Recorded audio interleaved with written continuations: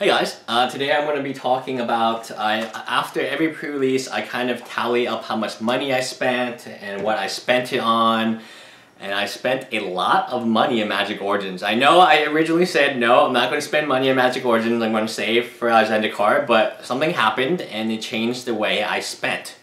So I bought a booster box. Again, I spent all of this money between two different locals, the locals I play at and the locals I hang out at. So I make sure all the money is local game stores, and that's very important. I just didn't expect, I actually had envisioned I would $250. I ended up spending $950 in playmatch, extra cards, but the majority of the money was spent opening pre-release kits. Now pre-release kits I figured were an extreme value at $20, and I made a video about this previously because you can get foil planeswalkers, foil goblin pile drivers. I mean, you're guaranteed a foil, and unlike other pre-release kits, you get it as an extra foil. So instead of 5 packs in a pre-release pack, you get 6 packs, which is perfect at $20. That's a very good deal at $20. You get a dice, and then you get an extra pack, which is guaranteed to be a foil card. Not just any foil card, a foil, rare, or mythic. And the mythics could be planeswalkers, and that is what I'm going to talk about right now.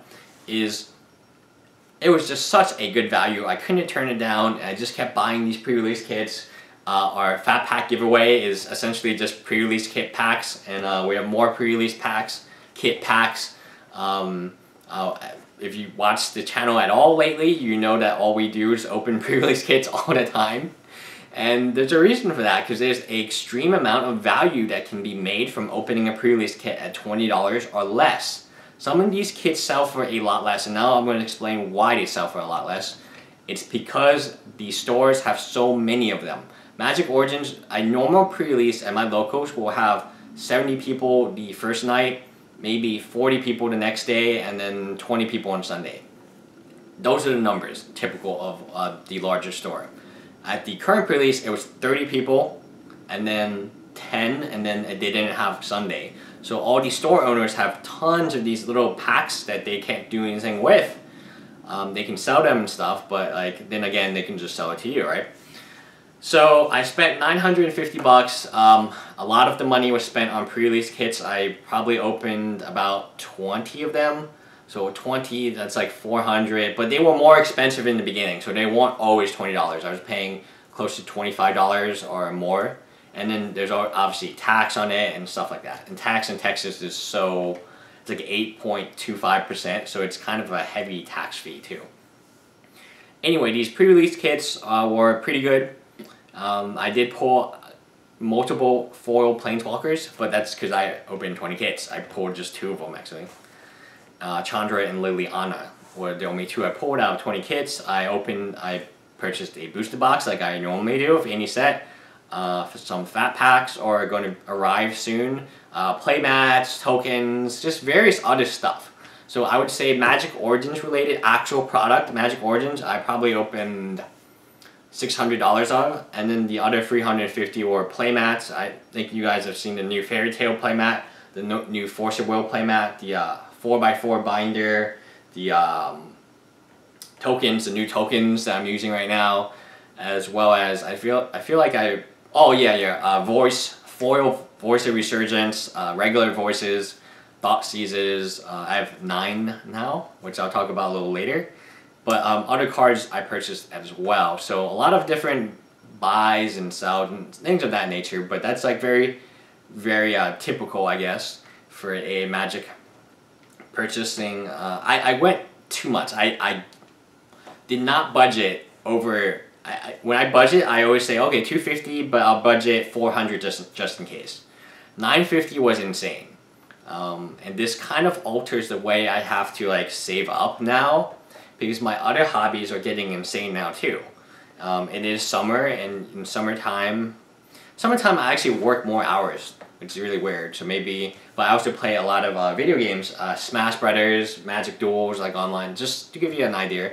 Final Fantasy is going to come out, and I have a PS4, but man, if Final Fantasy VII gets a remake and they make a PS4 for just Final Fantasy VII, Just give him my money. Just give him my money. Like, here's all my money. Give me the Final Fantasy 7 limited edition PS4. I won't use it, but I'll keep it on display and I'll look at it. And oh, anime conventions. I was like, wow, something is taking all my money and I don't know what it is. Anime conventions, as well as birthdays, friends' birthdays, like just all in summer. My birthday's in the summer.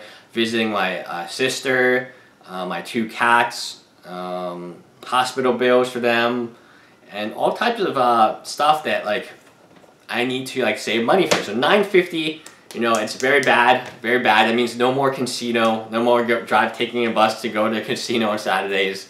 That means I probably shouldn't eat out this much. So on Instagram, I have a lot of old food pictures, but not many new ones, and I don't think I'm gonna make too many new ones.